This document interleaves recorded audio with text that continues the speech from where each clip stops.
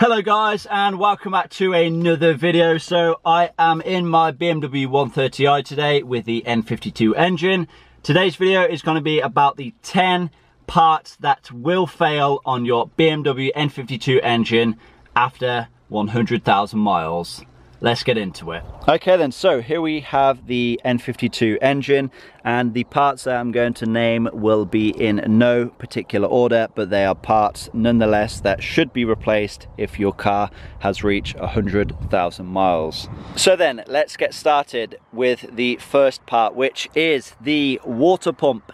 On these N52 engines, they have an electric water pump which is located right down there at the bottom.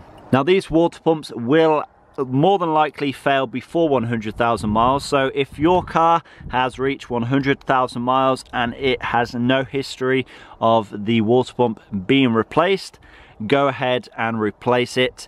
When you are replacing it, it is very, very important to fill the new water pump up with fresh coolant. If you try to run your engine without coolant in the water pump, you run the risk of burning your water pump out. Now I'm going to move on to the next part that is common to fail when your engine has reached 100,000 miles, and that is the thermostat. And it is actually down in the same area because the thermostat is bolted on to the water pump. So when it comes to replacing either one of these, the thermostat or the water pump, it makes sense to replace the other one as well.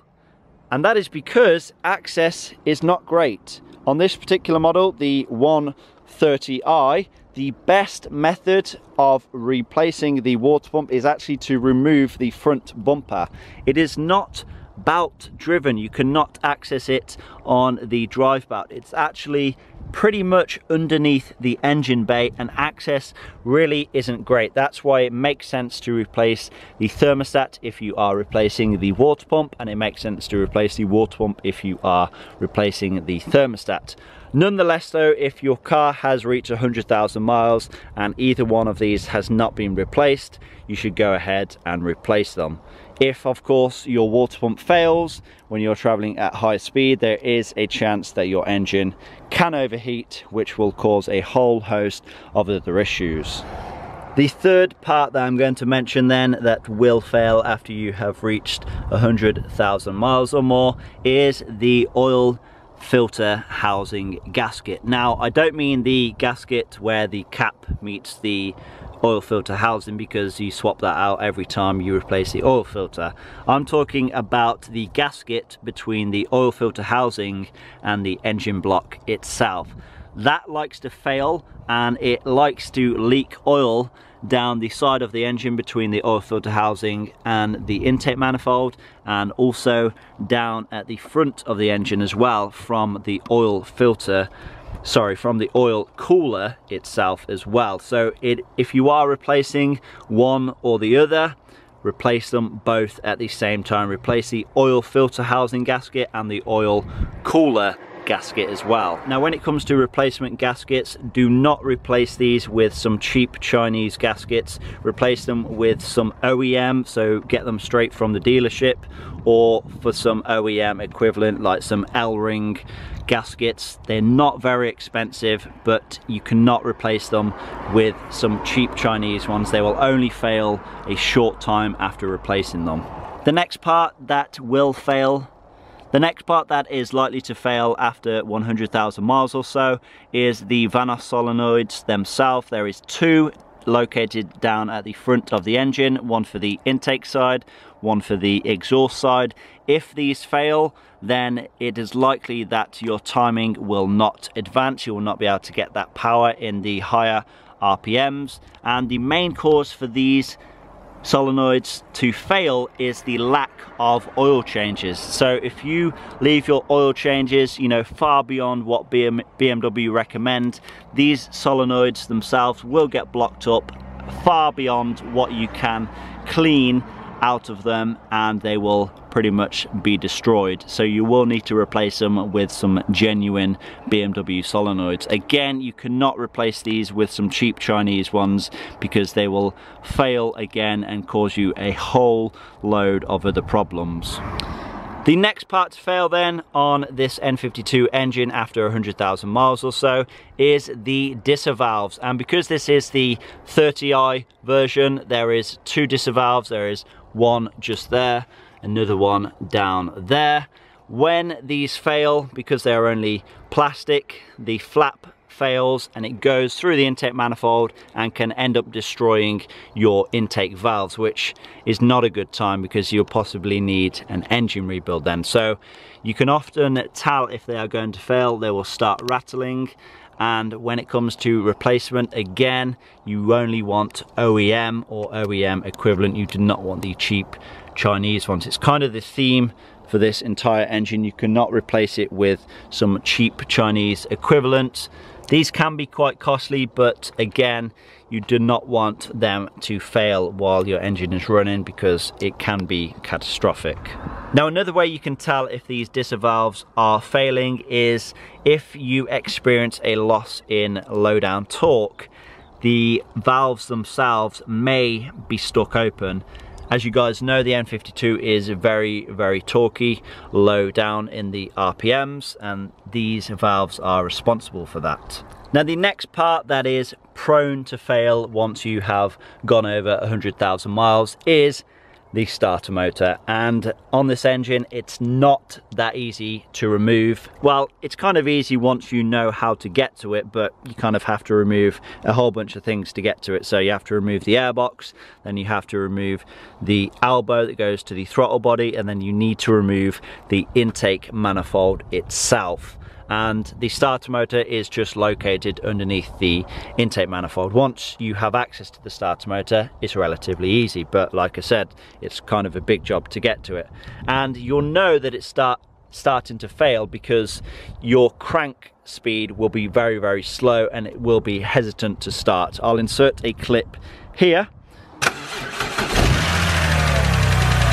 And as you can see, my starter motor kind of sounds like it's on its way out because my engine is very, very slow to start. And if you are experiencing a slow cranking speed, typically when cold, there is a good chance that your starter motor could be on the way out. The next item that will fail some point after 100,000 miles or so is the valve cover gasket. Now, it is located underneath this plastic cover. Yes, this is just a plastic cover. On this particular engine, the valve cover is magnesium. On the later N52 engines, they changed it to a plastic valve cover, which is actually a better design, but it is actually common for the valve cover gaskets to leak on both. The way you know if the valve cover gasket is leaking, you may have some engine oil down at the front of the engine, or you may have some oil down here at the side, and it may leak on to the exhaust itself, leading to some bad smells in the cabin. Now, another part to fail after 100,000 miles or so is the crankcase ventilation system, which again is linked to the intake manifold. You have to remove the intake manifold to access it. Now, what the crankcase ventilation system does, it takes the hot crankcase vapors away from the engine and puts them back through the intake manifold to be burnt off again, as opposed to just letting them out into the atmosphere, which is obviously good for the environment, but not so good when the crankcase ventilation system gets blocked up, which is often the case after 100,000 miles. Now, because it is a fairly big job, because you have to take the intake manifold out, I would probably pair that with another job like replacing the starter motor or replacing the disser valves. Now, another part to fail is no secret. It is the spark plugs themselves. They should be replaced every 30,000 miles. You should not wait until you get a misfire to replace them. And if you do get a misfire, just replace all of them. Don't go ahead and replace just one spark plug, because all that's gonna happen then is the next spark plug is gonna fail, and then the next spark plug is gonna fail. Just go ahead and replace all of them. Spark plugs are very, very cheap. They're very, very easy to swap out, so do not skimp on them. Go ahead and get some NGK or some Bosch spark plugs, obviously just make sure they are the correct specification for this engine. Now, after 100,000 miles, I would also recommend swapping out the existing coil packs as well, because there is a good chance, if there's no history of them being replaced, they are more than likely the originals from factory. But again, make sure you get a good quality coil pack. Do not put the cheap Chinese ones in, because you will experience more problems. Now then, the last and final part that is prone to fail after 100,000 miles or so, and it's actually something that is often overlooked, it is the drive belt, which of course is located at the front of the engine. It runs off the crankshaft pulley and it drives things like the AC compressor, the hydraulic power steering pump, and the alternator. Now, it can lead to premature failure of the belt. It can snap if you get something like oil on it. That is where the oil filter housing that can leak onto the belt and cause it to fail prematurely. But if it hasn't been replaced and your engine has ticked over 100,000 miles or so, I would go ahead and replace that. That's one of the jobs that I need to get done. I will be replacing it with a full drive belt kit. So you have the belt itself, you have the automatic tensioner, and usually a idler pulley. Now, when it comes to brands, I would recommend either BMW OEM or something like a Gates drive belt kit, which are generally pretty good. I generally use a Gates drive belt kit, and yeah, they generally do the job quite well. Okay then, so that is the 10 parts that will likely fail on the BMW N52 engine. If of course you have anything else to add, leave it down below in the comment section. I want to thank you guys for watching. I hope you have learned something today. Please give this video a like, leave a comment down below like I said, subscribe if you haven't already done so, because I've got so many more videos to come on this thing, and I'll see you all in that next one. Peace.